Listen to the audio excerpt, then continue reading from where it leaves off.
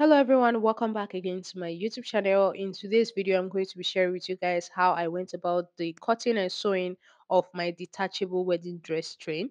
I'm going to be demonstrating this with this pink fabric, as you can see. So, of course, I cannot afford to get like new fabrics to make a full wedding dress, but I just use this little fabric I have here to demonstrate this whole process. It's still the same thing. All you have to do is to just follow the process for a longer version and you will definitely get it. So if you're interested, keep on watching and let us get started.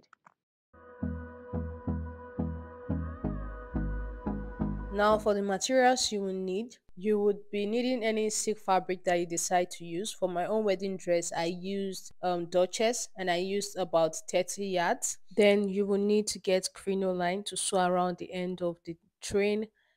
Also, you'll be needing a hard net. I have just this little piece left. You'll be needing about 15 yards of it because you will need to also cut it exactly the same way you have cut out your train. So you need a lot of the hard net. Also, you will need hem gum. I don't have it here. You will need hem gum as well to sew around the end of the train. So I'm just going to go ahead now and demonstrate the pattern drafting for you guys with my pattern paper. Although you will not be able to actually use a pattern paper when you are doing this, everything I'm doing on this pattern paper, you have to do it on your actual fabric when you're trying to draft out your train. So when you bring your fabric, mostly it's by 60, let's assume it's a Duchess fabric you're using. It's usually by 60, so the shorter part is 60 and then you have the longer part where you can have up to like 100 yards if you want. So on the shorter part of the fabric, which is this side of this pattern paper, is where you get the length from your waist down to the floor. And then on the other side, which is longer, is where you get the length of the train. So for the waist area, most times the train is usually just like halfway from one side of your waist to the other side. So it doesn't go through the whole waist. So you're going to be using half of your waist measurement. Okay. So now let's assume you want this train to be pleated. So that means you have to add more inches. So for this small one I'm trying to do, we are assuming that the actual waist measurement of this person is 16 inches. So half of that is 8. But because I want to be able to pleat this train, I am going to be adding an extra 10 inches to that 8 inches. It depends on how full you want it to be and how much pleats you want to be able to do. So now for the waist area, I'm going to now be using 18 inches. So half of the waist, which is 8 inches plus extra 10 inches for me to be able to make pleats. I hope you guys understand. So now I have divided 18 inches into two equal halves, and that gave me 9. So that 9 inches now, I'm going to try and use it to create like a curve, just like the same way you would do when you are trying to cut out your flare. You know how you cut out your flare. So I'm going to try and use that 9 inches now to create my curve. So divide the new measurement you want to use into two and then use it to create a curve. So I normally just use my free hand to just like create a rough curve first, and then I create a point there. This might not be the professional way, but that this is how I go about my own. So I just create a point at where I had my first rough curve, and I'll measure from the center to that point where I had the curve, and then whatever measurement I get from there, I'm going to continue to use it to create like a curve all the way around. So what I had was about 5 inches. So I'm just going to use it to create my curve all the way to the other end of the fabric. It's just the exact same way you will go about any flare if you're trying to cut it out. So from the point, from the center point, you're going to continue to measure until you get to the other side. So that we're done drawing out the waist area of the train. So now from this waist, we are going to determine the length of the train. So now from the waist, you're going to measure on the shorter part of your fabric, you're going to measure the length from your waist down to the floor.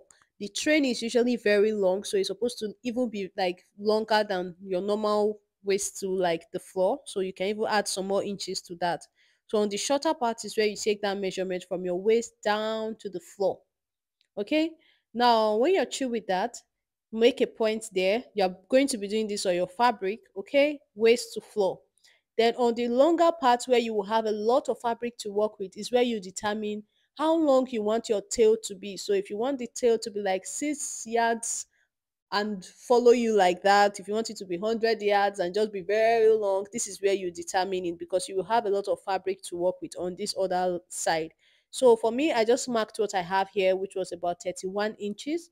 I'm just going to use it as the length of the train. So I'm marking the 31 inches out a little bit. So I marked 31 inches and I came out a little bit to mark the same 31 inches. Then now I'm marking 30 and a half so that it kind of have like a curve. So you can see how it's curved out. So I'll shift it again and mark 30 and a half. Okay, or let's mark 30 inches now. So I marked 30 inches. So it started with 31, then I reduced it to 30 and a half, and then lastly I used 30. So once you've come out a little bit like that, you're just going to connect from this side to meet that point, but it's going to be curved. So from here, I'm just going to mark the measurement I have here as well. Come out a little bit with it. You can come out about 10 inches, especially if you're working with a long fabric. You can come out a little bit with it. Then you can now use your free hand to connect the rest. So that way you're going to have one flare that is looking short, one part of the flare looking short, and then the other part looking very long. So you can see me trying to like take it down. So you see what this side is looking like, and then here. So I'm going to connect from here down to the other side. You can see I'm now using my free hand to try and make dots first to meet the other parts. I'm sorry this was kind of like outside the camera, but you guys are going to be seeing what I'm doing shortly. So I'm just trying to connect with my free hand to the other side. I totally didn't realize that this was out of the camera, but see what I'm doing. So connect it to meet the other point. So at the end of the day, you have one side looking short and then the other side looking very, very long. So I'll go ahead and cut out the waists, and then of course cut out the remaining side of the flare. So now I think you guys will be able to see the full thing clearly now. So the flare is short on one side and then it goes down to be long on the other side. So that's just basically it. If you're someone who understands like really quickly, you already understand what's going to happen here. This is one half of the flare. So it means that it's going to be something like this, and you can tell how it's going to look. So I'm going to go ahead and just place this on my fabric and cut it out so that I will demonstrate to you guys how to go about the sewing and how it will look when you're done. I know this might look a little bit like confusing, but it's something you have to just take your time and try to understand. So what I have here is my fabric folded into four because I'm trying to make a small one. So one side is long and then the other side is short. Now, if you're doing this on your actual fabric and you're making it for an actual human being, you cannot fold this fabric into four. You are going to fold it just into two. I'm going to show you guys how I was doing it on my actual fabric very shortly so that you understand. If you fold it into four, it will be too short. You cannot even use it. You will not even be able to get the length from your waist to your knee. Okay? So when you're on your actual fabric, you're not going to be able to do that. So you have to fold two. Fold two for the front part, fold two for the back. So altogether, you're going to have four pieces when you're done cutting, and then you now have to start joining them together to give you the train. But just for the process of how to go about it, now I'm placing my pattern paper on the fabric that I folded. You will need four because whatever fabric you have decided to use for the actual train is what you also use for the lining. That's what I would advise because it actually comes out better if you use the actual fabric as the lining as well than to get another fabric for lining because it's going to show. So it's just best to use the same fabric as the lining. So now I'm just going to go ahead and cut this out. So cutting out the waist, you're cutting it on your actual fabric. When you draft out your pattern on the actual fabric, make sure to remember to give allowances because you need allowance to join the waist and also to go about the end of the train. So yeah, I'm just going ahead to cut out mine. Like I said before, for you to be able to get your lining and the actual fabric, everything together, you will need to fold your fabric into four. So this was the actual process. So this fabric here that I'm putting on the floor is folded into two. This is just for the front. I have already cut out the back with the exact same process. So I folded the back into two as well and cut it out. So now this is how you fold it into two. You cannot fold your fabric into four, like I said before. So now I've already cut out the lining part, which is what I'm now going to just place on this one and use to cut out the actual fabric. So this is it. The lining, as you can see, was quite different in color a little bit from the actual fabric, but it really did show when I was done making it.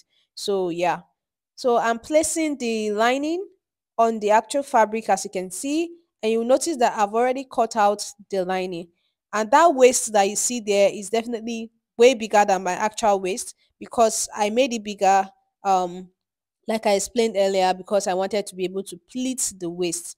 So now everything here that I have all together is four pieces.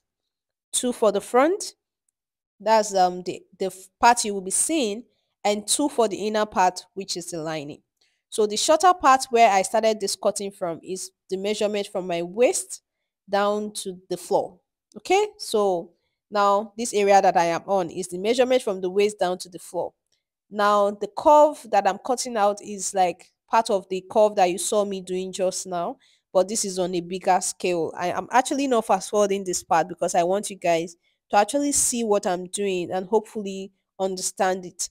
So I'm cutting out the curve. I'm just using the lining to just trace into the actual fabric now. So as you can see, I'm just like cutting out the train, and then the other side that I'm going towards, which is the longer part of the length, is the length of my train. I hope that you guys understand. So this longer side that you're seeing here where my arrow is, the length of the train, that's going to be like the center back area of the train, and then the other shorter part is the length from my waist to the floor. So I actually really hope that you guys understand this cutting process. At least like everything I'm doing here is seen. So on the center back, I'm actually going to ahead to trim the center back. So this area that I'm trimming is the length of of the train. Like I said before, this is the length of the train. This is where you're going to see flowing behind me. Okay. So yeah, this is how to go about the cutting. When you're done opening up every part, you're going to notice that there are four pieces here. Four. It's going to be four. Two for the front and two for the back. So two, and then this other two here for the back. So once you're done cutting this out, I told you guys earlier that if you want it to look full, that you also have a layer of hard net, which I've also folded into two here. So yeah, I placed it exactly on my the train that I've already cut out earlier, and I'm going to just go ahead and cut it out. So I pin it in place so that it doesn't move. So you can see what I'm doing here, just going ahead to also cut it out. This area that I'm on right now is the center back, and it is where we have the length of the train. We are going to have to join this center to be able to get the full train. Okay, you will need an open space to be able to cut this out. And you can see this room I'm actually using is a big room. And you can see how long the train is. Like it's almost covering the whole room for you to know how much fabric I'm actually using here. Okay, we're back to our table. So now once you're done cutting it out, like I've demonstrated just now, you're going to go ahead and remove all the pins and everything. This one now, I don't have to join the center of these pieces because I'm using a small fabric and I was able to just fold it into four. So this is what I have now. So you can already see if I fold the waist together and just hold it, you can already see how like the other side is longer. So this is what you will have. It's really very simple. So let me just go ahead and show you guys how to join the pieces together to get the tray. So you're going to place the actual fabrics together, right sides facing each other. Then you're going to place your layer of hard net that you've cut out. Remember this one, I'm not using hard net for this particular one. So you have your layers of fabrics, then followed by the layer of hard net, and then the layer of crinoline, and then you have a layer of hem gum. So you're going to place everything together like this. You're going to start from the curve first, and just you can actually pin this all the way around. If you're working on an actual fabric, it will be too much to pin down. It will be too. It's actually very stressful to work with. So you're just going to take it to the sewing machine and start sewing. So all your layers together, and then head over to the sewing machine and just start stitching it down. When I was doing this on my sewing machine for the actual wedding dress, it was so much fabric to work with that just sewing around the end, just the curved area of my train, took almost like 30 minutes or even more, because I know I was on that for a very long time and it was really frustrating. It's not something that you can actually rush. It is a lot of fabric that you'll be working with. So make sure all your layers are well arranged when you're stitching, when you're making your stitch all the way around. Your crinoline, your hard net, your fabric pieces, the two of them that you're working with, and then you just add the hem gum and just go ahead and stitch all the way around the curve first. So when you're done stitching around the curve, you should have something looking like this, okay? So now you open the whole train. It will not be as easy as this is. And then you're going to push the allowance that you have towards the other side where you have your crinoline and everything. So you're going to make a top stitch on that side. So after I was done making my top stitch, this is what it looks like. Now, this top stitch is going to be the hardest part of the making of this dress. It's going to be very hard because of the amount of fabric that you'll be working with. So, but this is what you will have after you're done making the top stitch. You can see what it looks like. So you can easily tell the front and the back now, and you can see what I have. So now once you're through with this, the next thing you want to do is to go ahead and finish up this front part. So you turn everything over to the wrong side again, and then you're going to fold from the end to the top, from the top to the end, whichever one you want to, and stitch this front part and do the same thing for the other side as well. Everything is stitched down now, and the only part that is left unstitched is just the waist area. So this is the end stitched down, the front part stitched down. So I'm just going to go ahead and iron it out. So you need a steam iron, and this is another process that is going to be very time consuming. You can iron, depending on how long your train is, you can iron this for like another 30 minutes and you just be on it ironing because it's very, very long. For me, it got to a point I just had to pause it for a while and get back to ironing later because it was just a lot to work with, and I really, really hate working with so much fabric.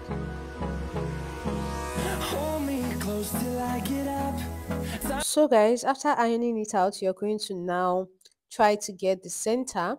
If you cut it out the way I demonstrated on my actual fabric, you're going to actually have a stitch, a joining at the center. So you don't even need to like find a way to get the center. But here there was no joining in my center.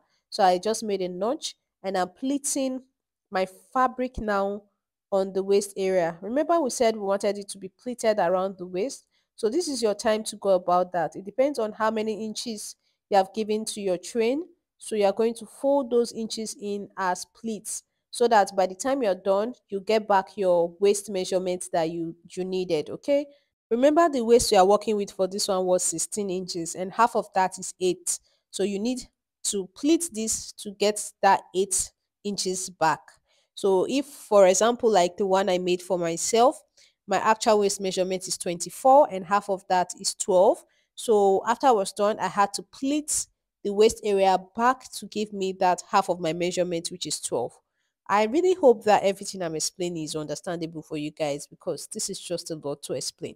So, but anyways, now I've pleated this area and now I've measured it is enough for the waist that is supposed to be. So we are going to have to now like cover up the waist, the upper part, and that will basically be it.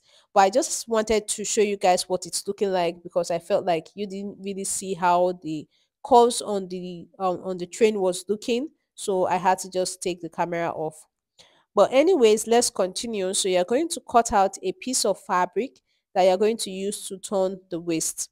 So I'm going to turn from the back towards the front. So let me just turn it over. And it's just the same way you will turn any other um fabric you're trying to turn on the waist. Just go ahead and first of all just pin it down first straight. Then when you're done, you're going to now use the excess fabric you have at the top to fold it in towards the front. That way you'll be able to have a very nice finishing. So guys, the last thing you're going to do after you're done is to get your hook. This is a small one. I'll advise that you use a skirt hook instead of this small one when you're making yours. So the hook part, that's the bigger part. you're going to actually place it on the skirt. You can have like about on the train, you can have about 3 or 4 spots where you place it. And then you're going to also place the other part of the hook on the dress. So so that when you put on your dress, you can actually hook the train to the dress when you're done. So guys, that's all for this tutorial. You can see the actual one on the other side, the one I actually made for my wedding. Anyways, I hope that you guys actually find this helpful. Thank you so much for watching. I'll see you in my next one.